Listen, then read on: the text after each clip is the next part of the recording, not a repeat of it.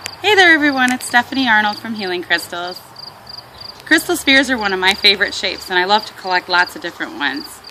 They come in many different sizes, from little ones like marbles all the way up to ones this big and even much bigger than this.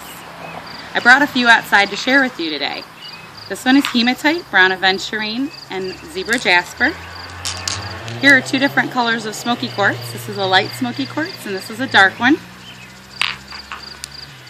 This one is moss agate, this is aquamarine, and this one is black onyx.